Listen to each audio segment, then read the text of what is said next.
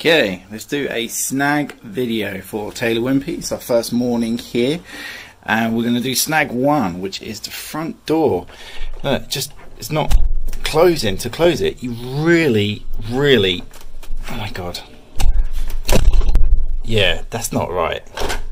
Snag number 1, leading to snag 2, which is these all around the door, both sides. I'm not entirely sure if that's a snag or if it could be done better. So snag 2 around the door frame.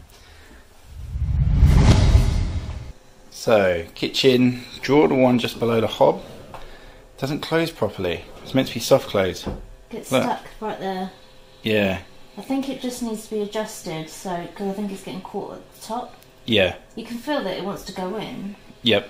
But it just gets caught, I think. Yeah. Snag number 3.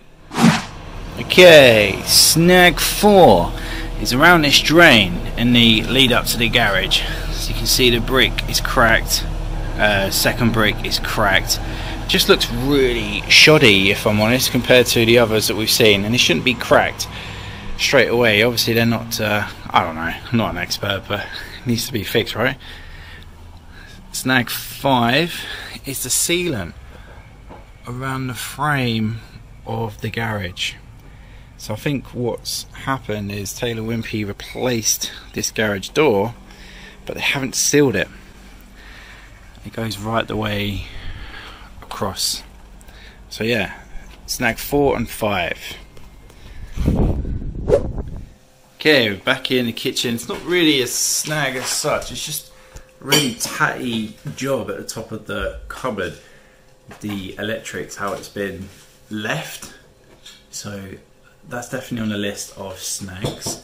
And if we come back on ourselves, these light fittings, you can see they're loose, the seal's not right, and they literally just spin, these two.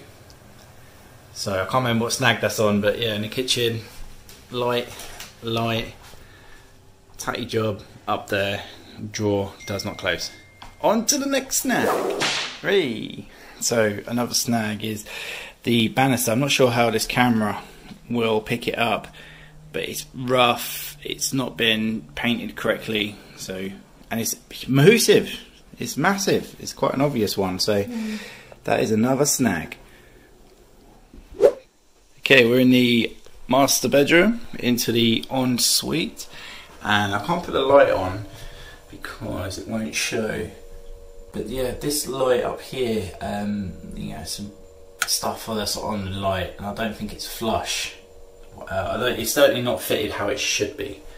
So that's another snag right there. Alrighty then, into the spare bedroom, and Jen's noticed an issue with this window. Yeah. Well, wait, I need to unhook it. So you open it. Yeah. When you close it, oh, I don't like it. Oof, Jesus. Yeah. It sounds like it snaps. Yeah, it sounds like it's gonna fall out. Don't do it again. So I'm not gonna. Nope. That's gonna stay closed until Taylor Wimpey have a look at it. It's gonna stay like that. Yep.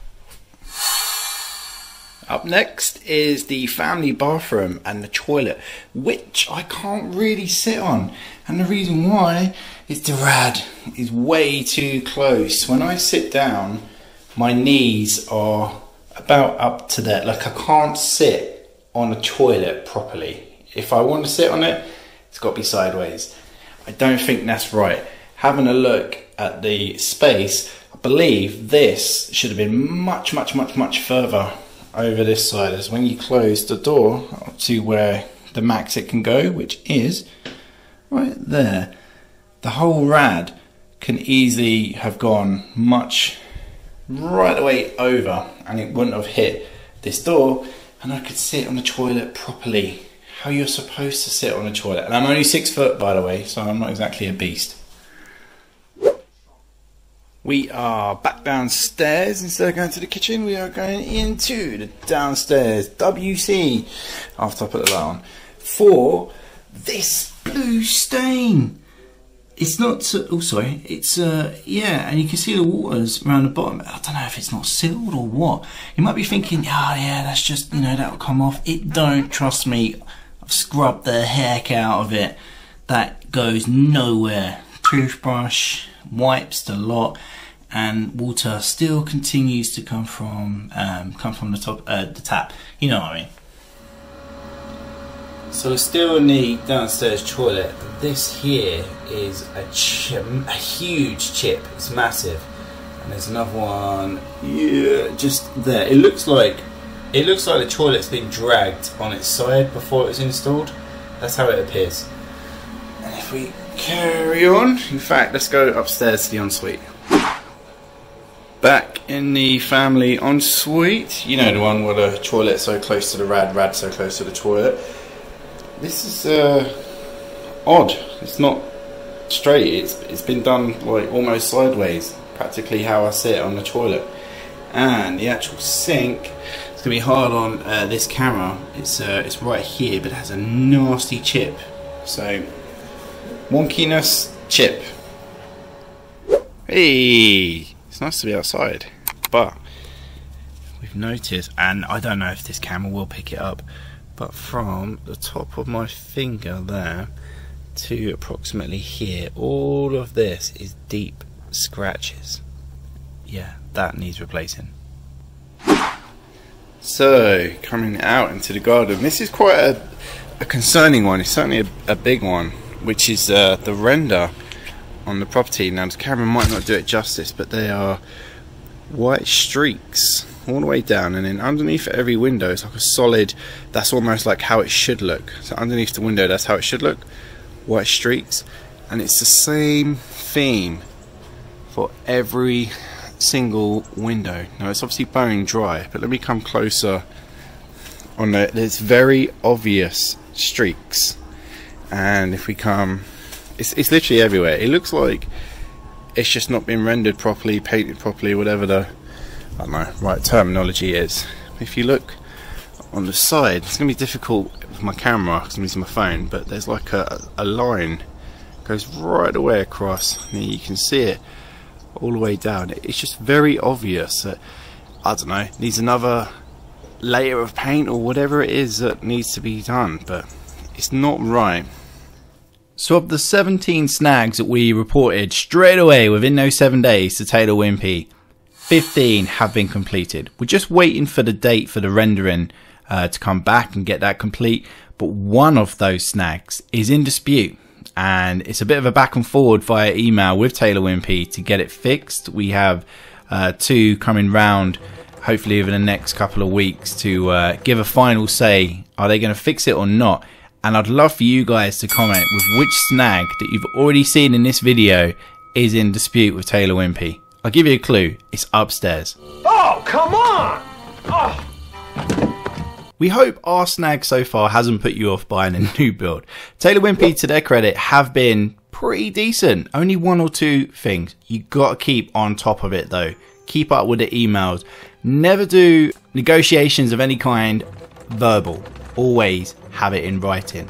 Especially when they say they're going to come and fix something. You want a date and you want it in writing. So everything's there and nice and transparent.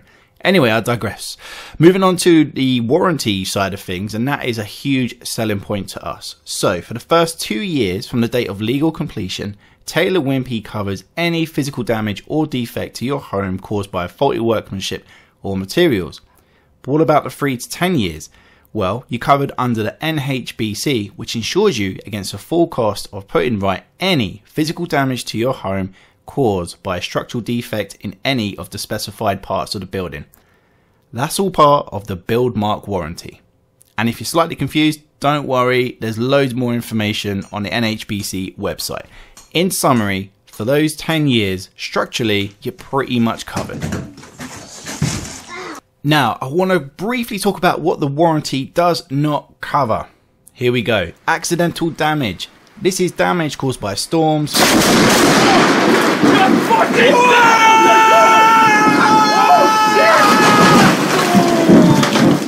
or accidentally by negligence, abuse or poor maintenance of the property or appliances.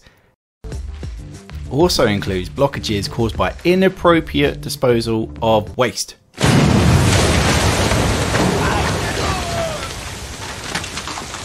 Cosmetic defects. So, any cosmetic defects such as scratches, chips or marks that haven't been reported within 7 days of legal completion. Get ready, okay?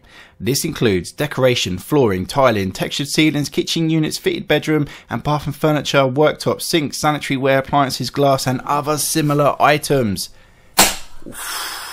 Jesus.